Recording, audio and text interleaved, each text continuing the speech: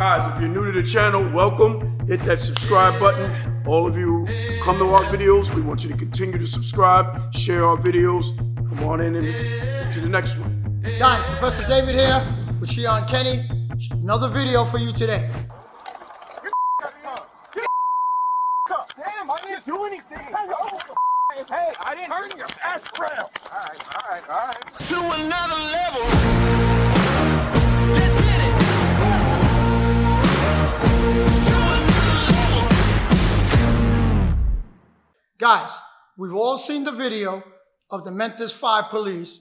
What happened? That was tragic. There's a lot of debate going on. Okay?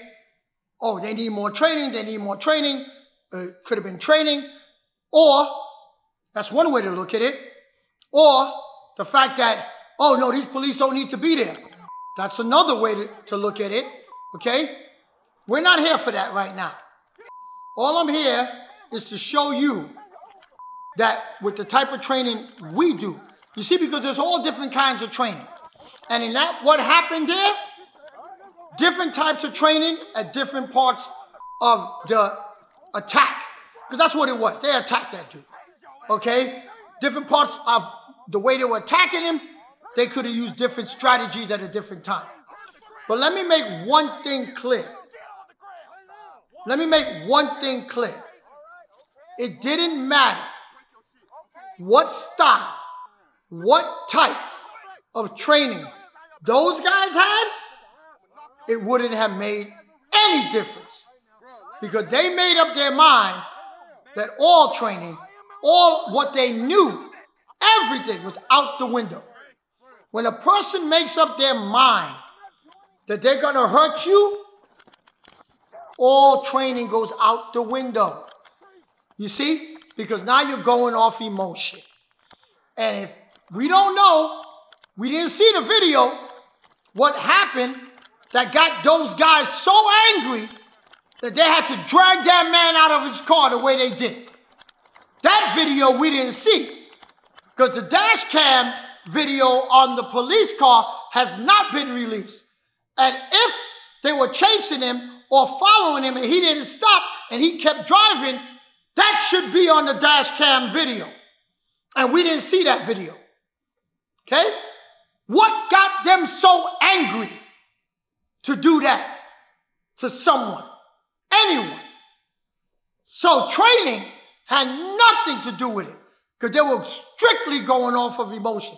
One of our 10 commandments and one of the 21 laws of street self-defense. Master your emotions. Professor V used to ask me a question. He said, David, the jails are full of people. He said, here's the question. How many people would not be there if they only thought about what they were going to do for 5 seconds more and mastered their emotions? How many people would be in jail? How many are people behind bars today because they didn't master their emotion? They went off of emotion, instant emotion, and did what they did and wound them behind bars, put them behind bars. You see, guys, especially you people who train, carry knives, carry guns, who are fighters, who are wrestlers, who are MMA guys, who are grapplers, master your emotions. If you don't, you're going to be in the same place those 5 cops are going to be, in jail for a very long time. And they should be, because they had no right and no reason to do that to that man. But let me show you one thing from the very beginning. If you had the type of training we train, and they would have applied it from the first encounter, it would be over. Over at the first encounter. Let me show you, Kenny. So the man was in his car. You see in the video where the guy comes up to the car. He's yelling and screaming, get out of the car, get out of the car. He grabs the car door. He opens up the car door. And this was no small guy, man. All them guys are big dudes. Okay? He grabs it. Get out of the car, get out of the car. Pulls him up. The guy stands up like this. Then he says to him, turn around, get down on the ground. His words, turn around, get down on the ground. Let me show you where, once again, if you have the type of training we have, you never wait to the part that it goes to the ground. You see, because there's a lot of grapplers right now. There's a lot of MMA guys and grapplers and people who grapple who are saying if they had grappling skills while the guy was on the ground, they could show how this guy never get up once they had him down on the ground. Why? Because it was 3 guys on 1 guy. Okay? He should have never been able to get up and run away.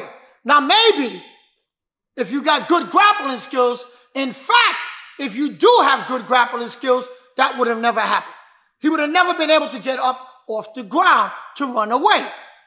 But I keep telling you, all fights end up on the ground. All self-defense situations never end up on the ground. That is the difference between grapplers and what I do. Grapplers want to grapple. Grapplers wanted to get to the ground so they could do their ground maneuvers and their ground techniques, which they're masterful at. They're good at it. The Gracie's family is great at it. You know that. Because as soon as you say the name grappling, first name that comes to mind is Gracie. Okay? And they already told people all fights end up on the ground. But let me show you what we do. When he grabbed him and pulled him up, once this guy stood up, it's over. That officer was here. The guy's hands was below him. The officer at one part in the video went behind him, grabbed him on both of his shoulders and spun him to put him down on the ground. It's over right here. This hand grabs the face. Now you're at no point in time interrupting his neck or throat to choke him out. Put your palm over his face. Take your other palm, because you're behind him, and he's a big cat. Grab his face. Push it into his head. The man is seated. Seated. Right here, it's over. It's over. He's not getting up. Can you get up? Get up! Get up! Get up, Kenny! He's not getting up. Now you got your other buddies. Watch now. Now when I turn him, because he's telling the guy, get on the ground, get on the ground. He's sitting on his behind. Your behind is a ball. It's a ball. You can't turn this way. Maybe the car door is there. Now watch this. Turn the face. Now you apply your technique. Arm on the shoulder, because you know the law says you can't do this anymore. But now his hands are here. Put this on his arm. Pull that arm behind him. Stretch it out. Now, pain compliance. Put your hand behind your back. Now he could do it. You see, he was telling the guy to put his hand behind his back. Kenny, I want you to turn around this way, please. Your head facing Nicholas. Okay. Now, he's pulling on the guy's arm to tell him and try to get his arm behind his back. Another cop was pulling on his arm this way, straight up. So if you got one guy pulling this way, another cop pulling this way, how the hell is he going to turn on his back? If I'm pulling one way, can he roll to your back? How you going to roll to your back? The guy couldn't roll to his back. The body mechanics was off. Any grappler can tell you that. It's impossible. You're yelling commands, but it's impossible for the individual to roll to his back.